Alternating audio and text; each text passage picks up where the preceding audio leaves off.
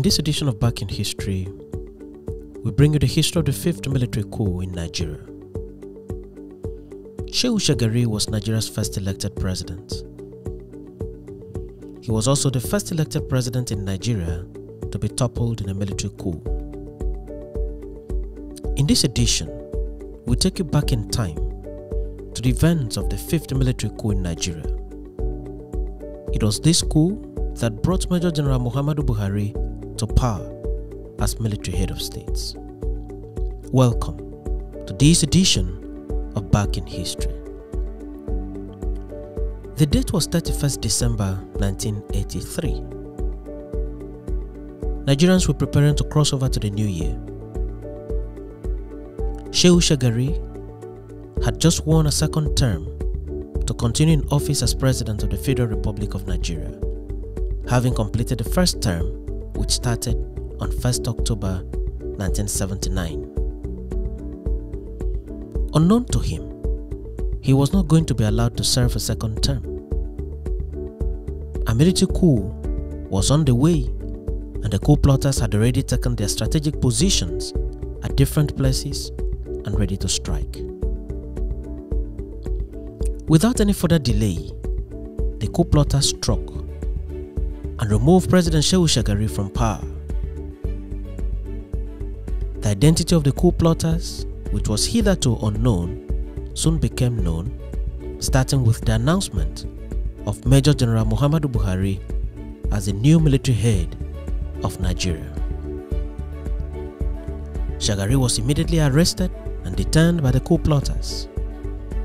His tenure was thus brought to a conclusive end, and Nigeria, a country that had already witnessed 4 military coups in less than 25 years of its independence, was taken back to full military rule. While Major General Muhammadu Buhari became the head of state, Major General Tunde Idiagbon was the deputy head of state. Tunde Idiagbon was an alumni of the Pakistan Military Academy, where he obtained a bachelor's degree in economics.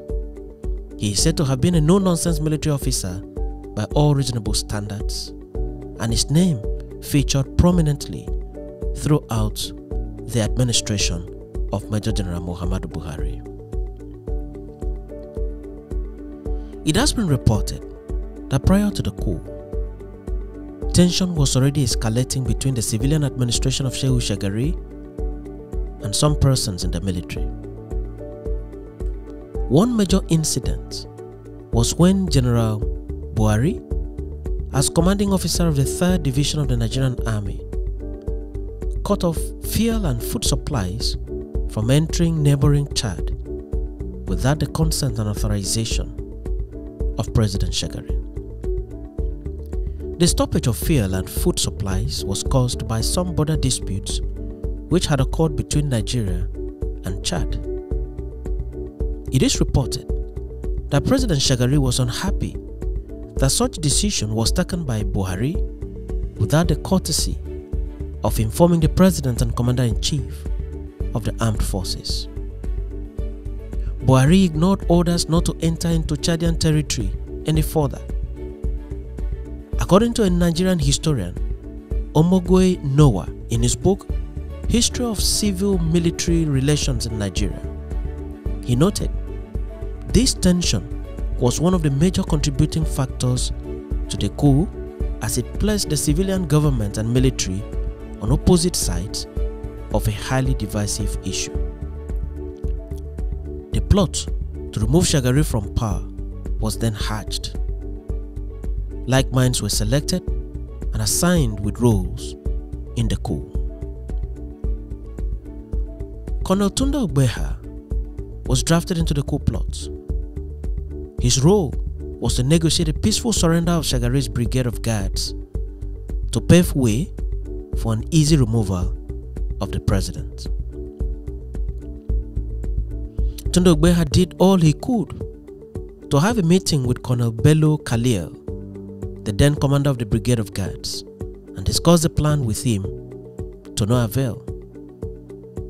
Brigadier Ibrahim Babangida was also drafted into the plot.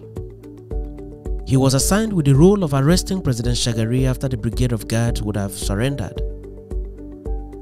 At that time, there were no mobile phones in the country, and so communication was not easy as it is today. Brigadier Bako then arrived at Shehu Shagari's residence on the belief that Tunde Ogbeha had successfully negotiated the surrender of the Brigade of Guards.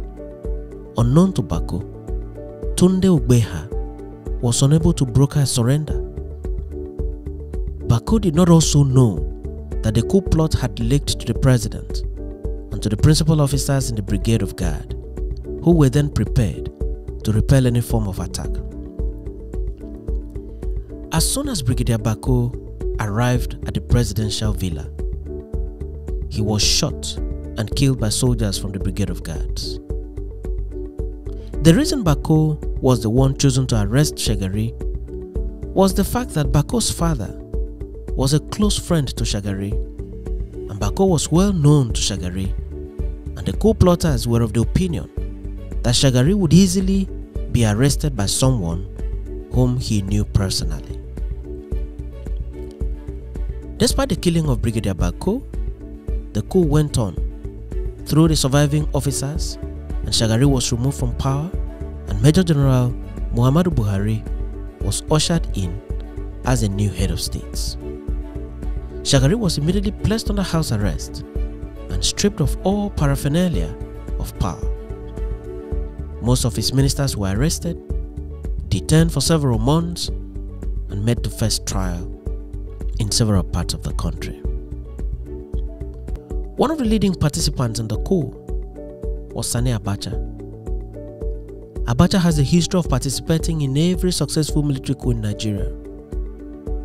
When he started getting involved in coups, he was only a lieutenant in the army. In the Buhari Shagari coup, Abacha played a prominent role. He was a person who made the first radio broadcast upon the overthrow of President Shagari.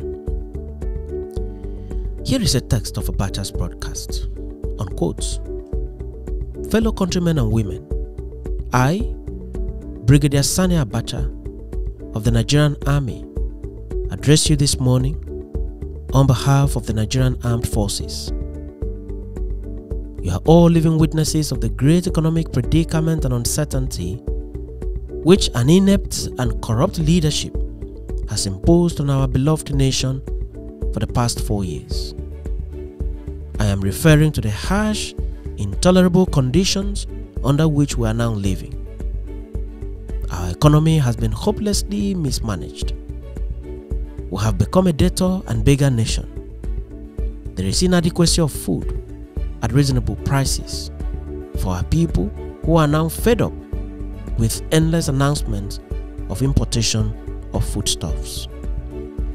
Health services are in shambles as our hospitals are reduced to mere consulting clinics without drugs, water, and equipment. Our educational system is deteriorating at an alarming rate. Unemployment figures, including the undergraduates, have reached embarrassing and unacceptable proportions. In some states, workers are being owed salary arrears of 8 to 12 months, and in others, there are threats of salary cuts.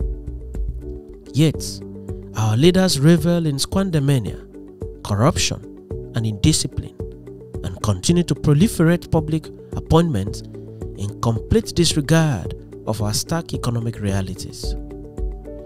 After due consultation over these deplorable conditions, I and my colleagues in the armed forces have, in the discharge of our national role as promoters and protectors of national interest, decided to effect a change in the leadership of the government of the Federal Republic of Nigeria and form a federal military government. This task has just been completed. The federal military government hereby decrees the suspension of the provisions of the Constitution of the Federal Republic of Nigeria 1979 relating to all elective and appointive offices and representative institutions, including the office of the President, state governors, federal and state executive councils, special advisors, special assistants, the establishment of the National Assembly, the Houses of Assembly, including the formation of political parties. Accordingly, Alhaji Shehu Shagari ceases forthwith to be the President and Commander-in-Chief of the Armed Forces of Nigeria. All the incumbents of the above-named offices shall, if they have not already done so, vacate their formal official residences, surrender all government property in their possession, and report to the nearest police station in their constituencies within 7 days. The Clerk of the National Assembly, the President of the Senate, and Speaker of the House of Representatives shall within 2 weeks render account of all the properties of the National Assembly. All the political parties are banned. The bank account of FEDECO and all the political parties are frozen with immediate effect. All foreigners living in any part of the country are assured of their safety and will be adequately protected.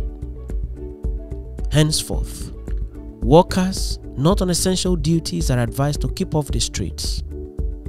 All categories of workers on essential duties will, however, report at their places of work immediately. With effect from today, a dusk to dawn curfew will be imposed between 7 p.m. and 6 a.m. each day until further notice. All airways flights have been suspended forthwith, and all airports, seaports, and border posts are closed. External communications have been cut. The customs and excise, immigration, and police will maintain vigilance and ensure watertight security at the borders. The area administrators or commanders will have themselves to blame if any of the wanted people escape.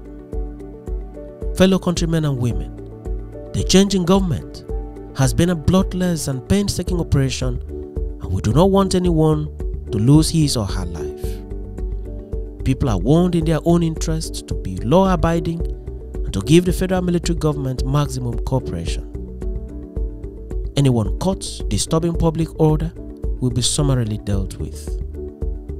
For avoidance of doubt, you are forewarned that we shall not hesitate to declare martial law in any area or state of the Federation in which disturbances occur. Fellow countrymen and women and comrades at arms, I would like to assure you that the Armed Forces of Nigeria is ready to lay its life for our dear nation, but not for the present irresponsible leadership of the past civilian administration. You are to wait further announcements." Unquote.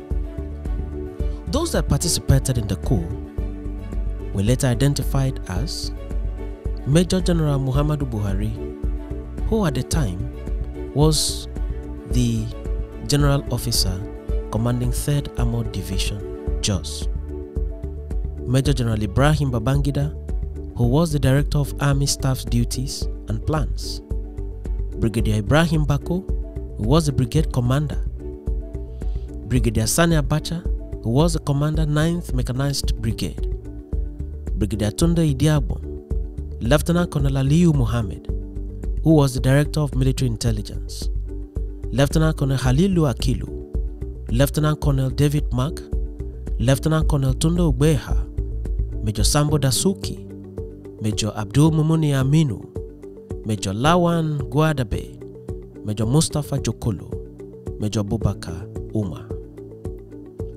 About 14 hours after the first announcement, General Muhammadu Buhari took to the radio station and made his speech as the new military head of state.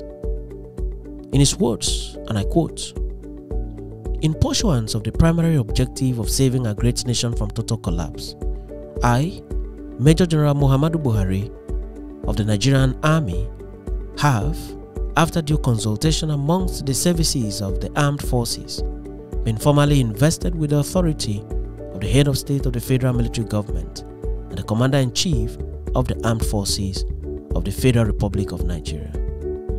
It is with humility and a deep sense of responsibility that I accept this challenge and call to national duty. As you must have heard in the previous announcement, the Constitution of the Federal Republic of Nigeria 1979 has been suspended. The change became necessary in order to put an end to the serious economic predicament and crisis of confidence now afflicting our nation.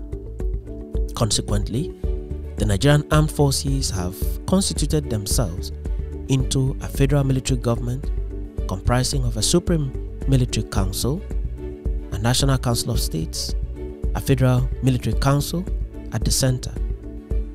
Fellow Nigerians, who have dutifully intervened to save this nation from imminent collapse, we therefore expect all Nigerians, including those who participated directly and indirectly in bringing the nation to this present predicament, to cooperate with us. This generation of Nigerians, and indeed future generations, have no other country than Nigeria. We shall remain here and salvage it together. May God bless us all." Unquote. Buhari then went on to appoint his key men, together with some of the coup plotters, to administer the affairs of the new government.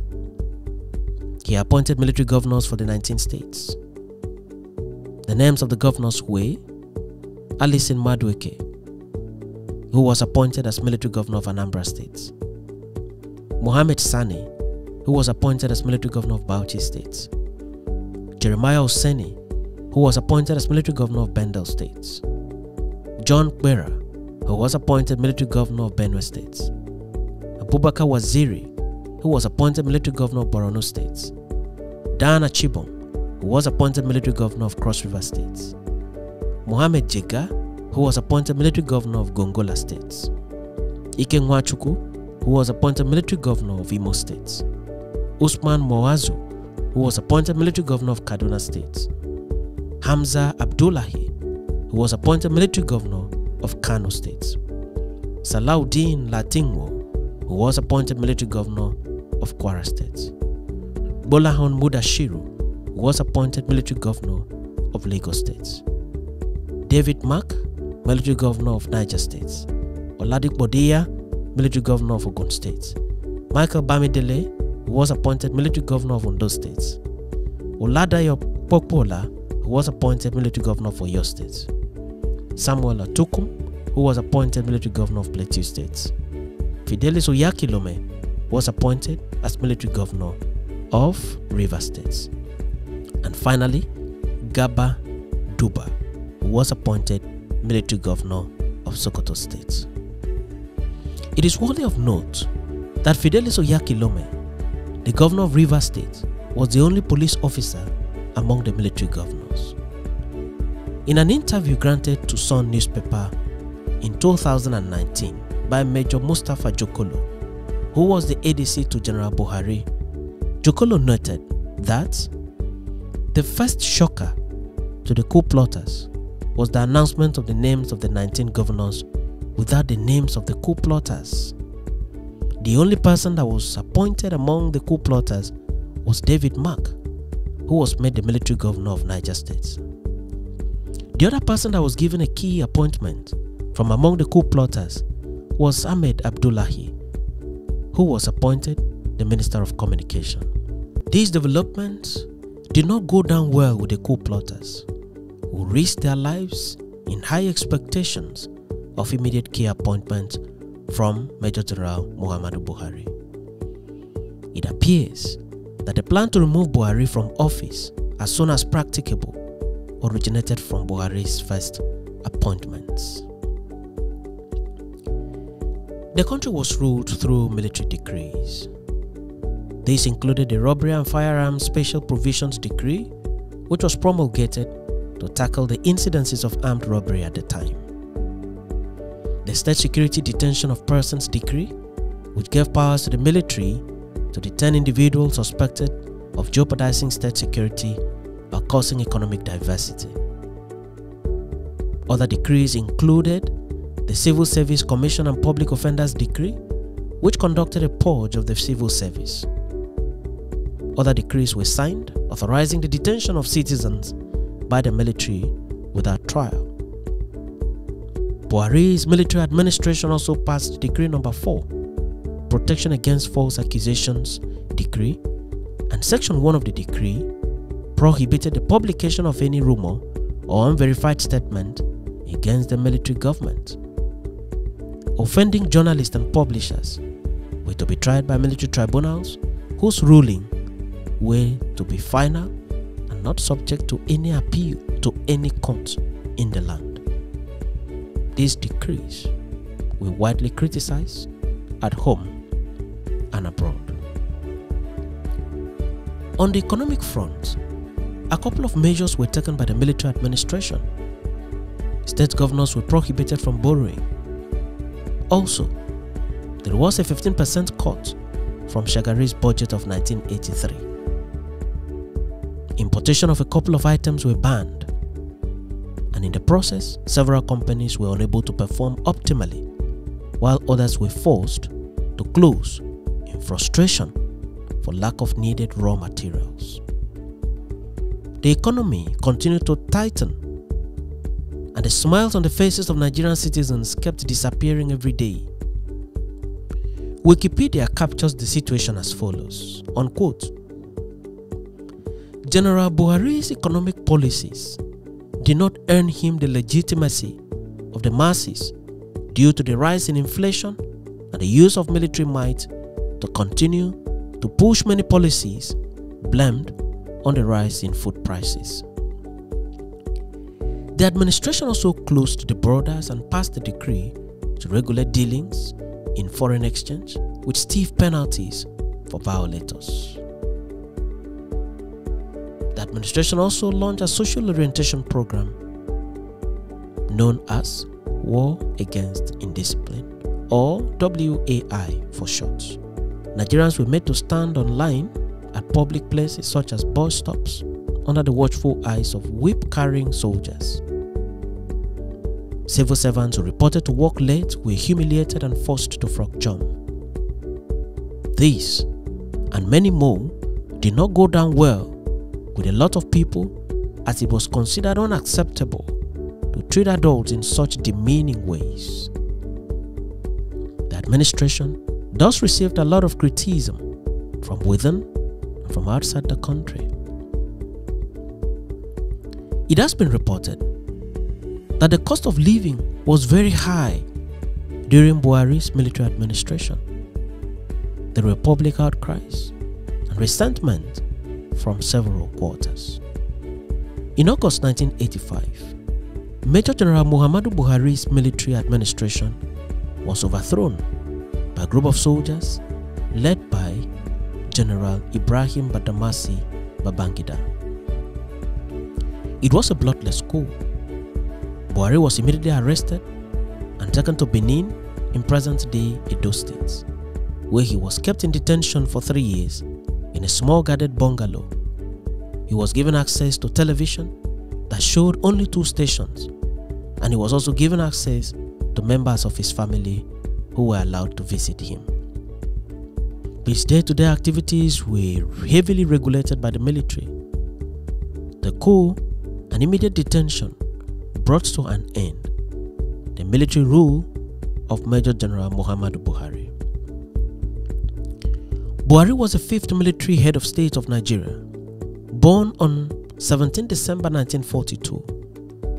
Buhari is reported to have attended primary school in Daura, his ancestral home. He also attended Katsina Middle School and Katsina Provincial Secondary School. He then enrolled in the Nigerian Army in 1962 and underwent officer cadet training at Mons Officer Cadet School in Aldershot, England. In January 1963, he was commissioned a 2nd lieutenant and appointed platoon commander of the 2nd Infantry Battalion in Abeokuta. At the time of the making of this video in 2022, Muhammadu Buhari is serving his 2nd term as elected President of the Federal Republic of Nigeria. He is the 2nd Nigerian citizen to occupy the #1 office in the land, first as military head of state and later as civilian president. The first person to have occupied the same offices was General Olusegun Obasanjo, who is still alive at the time of the making of this video. Thank you for watching this episode of Back in History. and do remember to subscribe to the channel for regular notifications.